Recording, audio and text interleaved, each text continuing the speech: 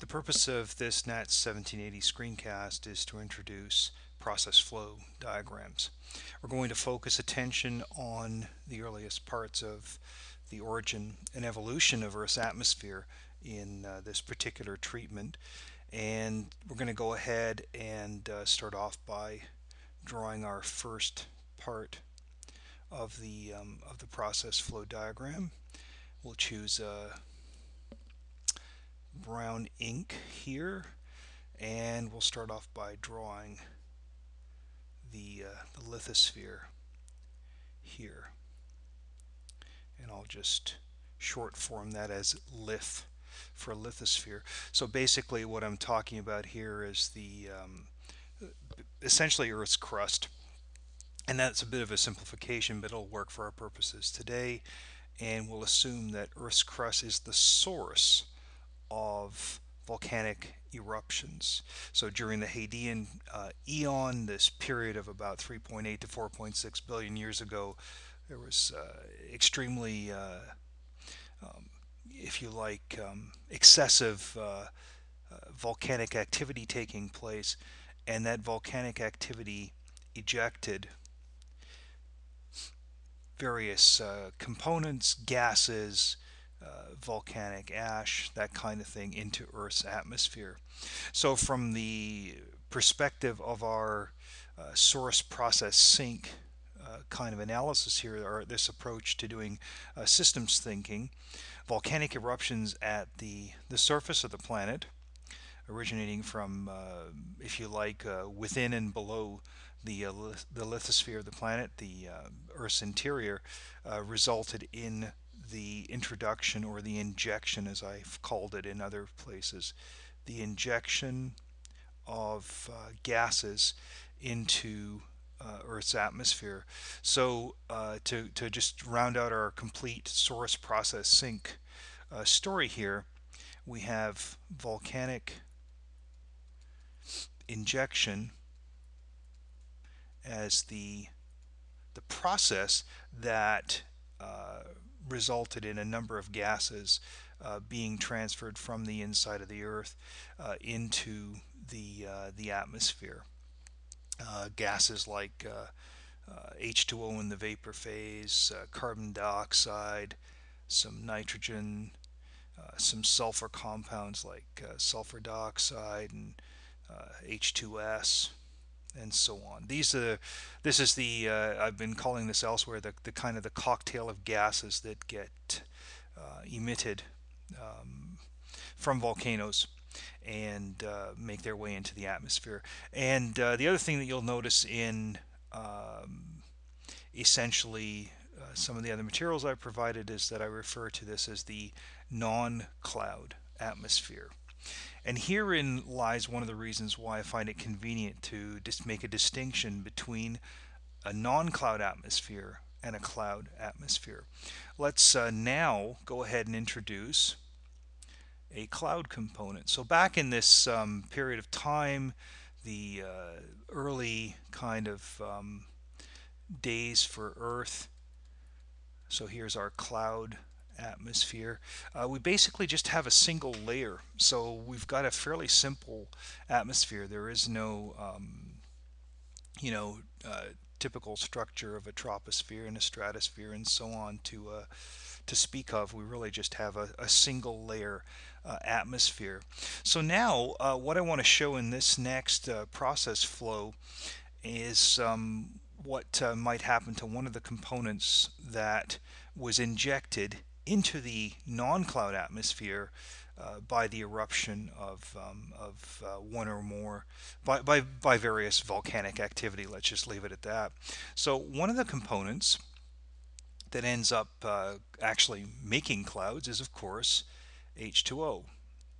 So we need to have a process that can take H2O in its vapor phase over here in the source, the atmosphere, the non-cloud atmosphere, into its sink or destination location, the so-called cloud part of the atmosphere.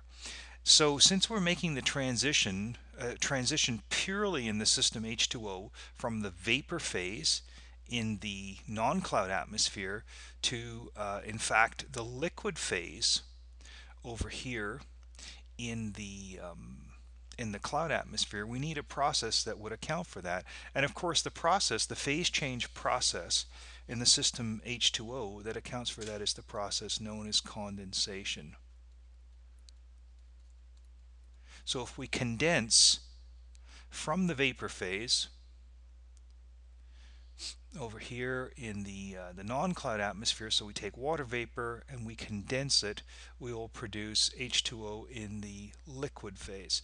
So in fact, perhaps just to make this even more clear, hopefully more clear, let's write this up here: H2O gas phase over here, and then H2O in the liquid phase over here.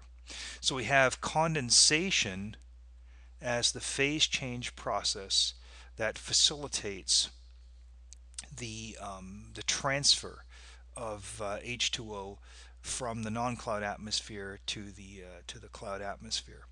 Now, another component that we've added in this system is, of course, we've included the hydrosphere. So let me add on a block over here for the hydrosphere.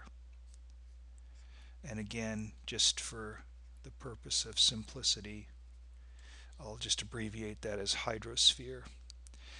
So how do you get H2O from some other part of this system into the hydrosphere? Well, one way is when you have clouds, through the process of precipitation, you can certainly get H2O from clouds into the hydrosphere.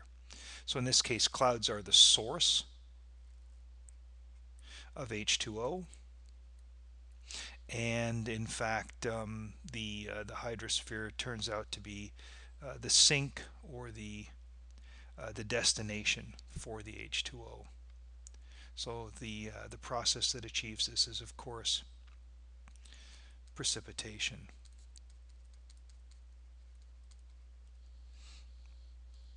Okay, so these are the kinds of things that I'm asking you to do in the first lab, where I ask you to look at process flow diagrams. In every one of these cases, we have a source, a process, and a sink. So just to recap, at the beginning here, we had a volcano that is erupting. So the lithosphere, shown here at the bottom, that turns out to be the source of the volcanic eruptions. And through the process of injection, various gases are introduced into the non-cloud part of the atmosphere. Those gases, once they're in the non-cloud part of the atmosphere, of course, can undergo various other transfers, if you like. But of course, in each case, you have to have a process that allows for this. So here I'm showing one example through the process of condensation. We can extract water vapor from the non-cloud atmosphere and transfer it over to the cloud component of the atmosphere. So in this kind of a scenario, the non-cloud component of the atmosphere is the source. The cloud component of the atmosphere is the sink, and condensation is the process. So we have a source, process, sink, triple that we can consider here. Let me just clean this up a bit. Oops, there we go. Okay, so that's really the kind of thing that I'm expecting you to do in Lab 1, as I say. And of course, just keep in mind that there are various, you'll know when your things are complete when you've exhausted the possibilities for the potential transfers that might actually take place. Of course, it is entirely possible, for example, that we have precipitation occurring with the source being the cloud parts of the atmosphere, and that precipitation falling on the surface of the planet. So precipitation could also be producing an input for the surface of the planet as well. And maybe I'll just write that as precip. There we go. That's a little better. So there are various possibilities here, and Lab 1 just encourages you to investigate that. So it's systems thinking, it's decomposing complex systems and accounting for transfers of matter from one place to another, from a source to a sink through some acceptable process. And with that, I shall end this particular screencast.